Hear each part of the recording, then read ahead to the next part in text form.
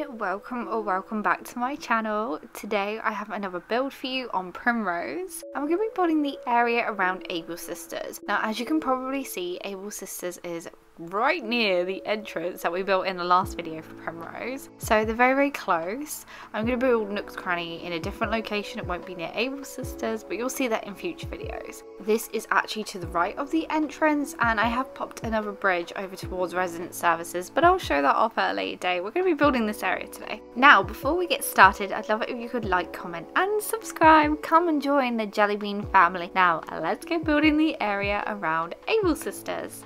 Now, I should have put all the codes down below now, so any of the codes that I'm using in today's video, if you like the look of them, they will all be listed in the description down below. And today we seem to have Shino walking around. Yes, she's still on my island. I have not had time to move her out. So yeah, she's just walking around here. So hi Shino. So let's just talk about this path that I'm currently laying down. It is so stunning.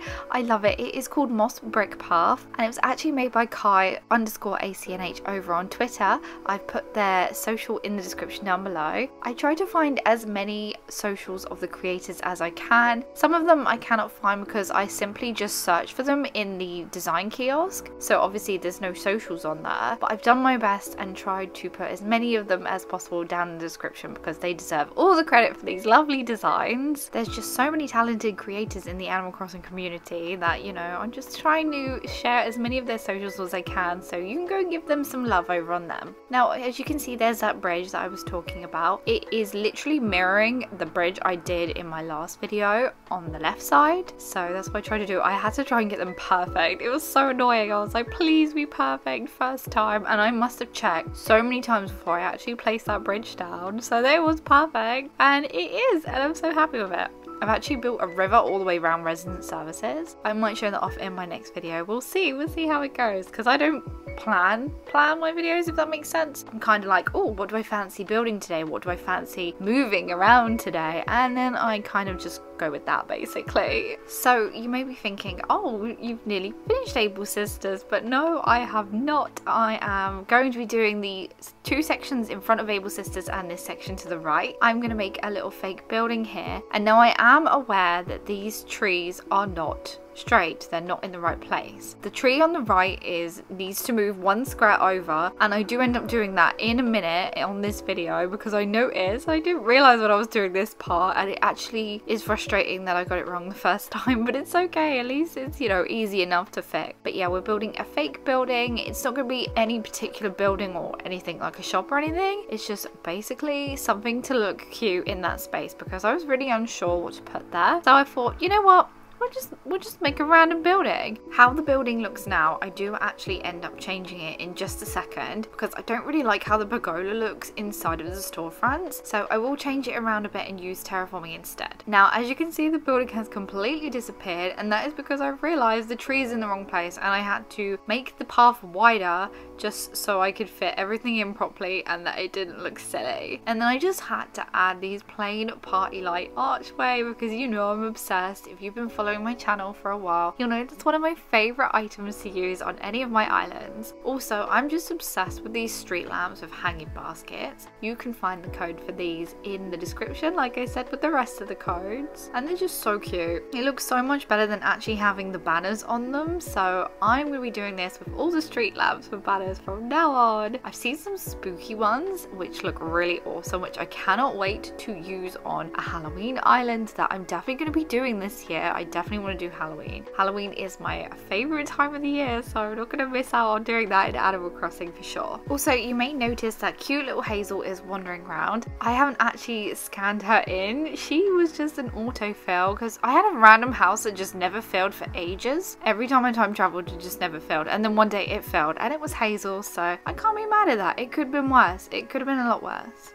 I did have Violet at one stage. That is worse. She's gone. She was the first one I kicked out. I was like, you're leaving. You're the worst. Sorry if you like Violet, but I do not like Violet. I don't like most of the Gorillas. I don't mind Boone and I don't mind Hans, and Pee-wee is kind of okay because I don't know, he just doesn't look weird. But the others, no, I'm not keen on them at all. They're my least favourite villager. So these two small sections in front of the Able Sisters and the fake shop, I wasn't too sure what to do at first. So I had a little thing and I decided to make a little duck park here. And then the other side, I just put a cute little well because I just thought it was very like countryside, cottagecore. It was just cute and I thought it was perfect to put there and fill those spaces in, but not just fill them in with flowers, because I feel like that's such a bad habit of mine, is just finding an empty space on my island and just being like, fill it with flowers, fill it with bushes, it will do.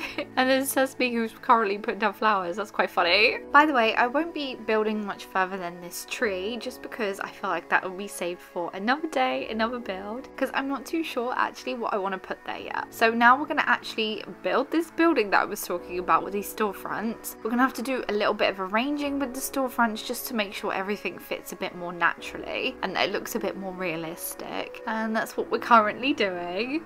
I wanted to fit 3 along in there because I feel like it's a good size, so 3 by 2 of the terraforming, and yeah, it just feels like a better size like that. Shino has actually been in this video quite a lot today. She is the star of the show today, not me, not my building, her, because I know people love Shino. I think my next build after this one, I might head to the left side of my entrance build and start building there. I've currently popped my house down there, so we'll build building my house and whatever else I decide to put next to it. I have ideas, I just don't know where I'm putting them yet, so it's kind of just all mixed up and mashed up in my head. Also, I am highly considering doing a second island to go along with this one, but I'm not sure if it's going to be too much work to do 2 at once. We'll see how I get on. I might do. If so, I don't know what theme I'd do, so yeah, I don't know. I'm not sure. What do you guys think? Should I do another island? Should I do 2 islands? And what sort of theme should I do? So now on the roof of the building, I just decided to pop a couple of flowers up there and the flower bed item. I think they look really cute, and then I finished the back of the building with just some more storefronts. It kind of looks like a tiny little flower top garden, or you know, someone was growing their plants up there. I don't know. I kind of like it. It's kind of cute. I didn't know what to put on the roof, so that's what I went with. I'll be using other items like the castle wall and the other walls. I think called medieval style walls. I'll be using those on some future buildings on this island, so we will be doing some better buildings than this one, but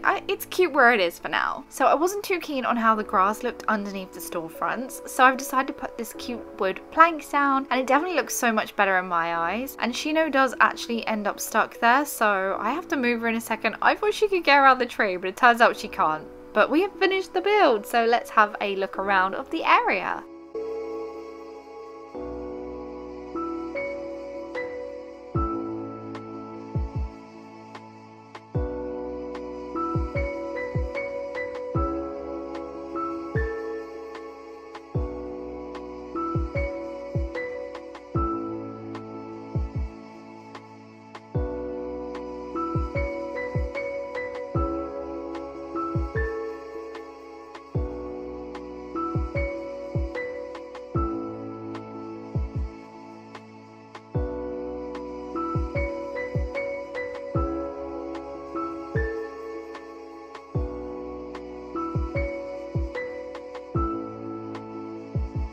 And that is it, everyone. We have finished our look around and our build for today. I had lots of fun as usual building this area for the Able Sisters.